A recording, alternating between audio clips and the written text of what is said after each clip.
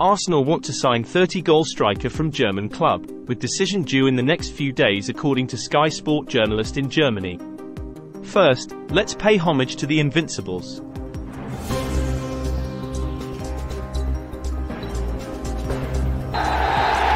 a note of the date.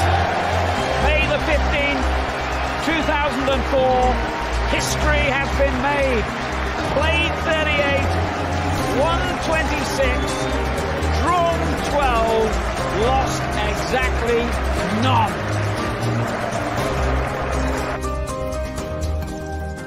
The Gunners are on the search for a new striker, and they have been linked with plenty of names including Victor Gyökeres and Victor Osimhen.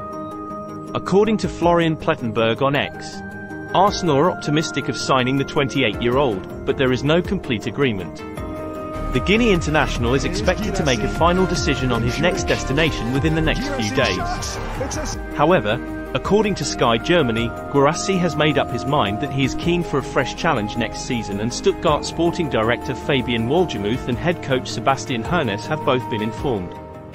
It's claimed that Stuttgart bosses have tried everything to dissuade Guirassy from leaving, but the Guinea international has a release clause in his contract allowing him to move on for as little as €18 to €20 million. Guirassy would be a good bargain signing for Arsenal.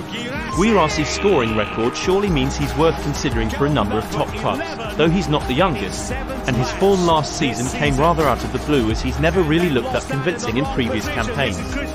Guirassy was sensational for Stuttgart last season.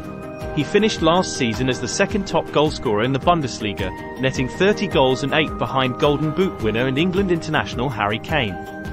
His impressive form has captured the attention of big clubs including Arsenal, AC Milan, Dortmund and Chelsea at one point. In our view, Guirassy would be a good bargain signing for the Gunners, but there is a risk associated, judging by the previous history of Bundesliga signings. A number of high-profile names including Timo Werner, Jadon Sancho and Kai Havertz struggled after making the switch from Bundesliga to the Premier League. Havertz has found his feet with the Gunners, but it is quite clear that the higher intensity of the division has hampered the performances of Bundesliga-based arrivals. Guirassy would be a good acquisition to provide backup in the number 9 role, but we are not convinced that he can become Arsenal's first-choice striker. Do you think this a good signing for Arsenal? Let us know in the comments section. Watch this space for the latest update on this development. If you are new to this family, please subscribe and like this video for more quality Arsenal scoop. Say up the Gunners!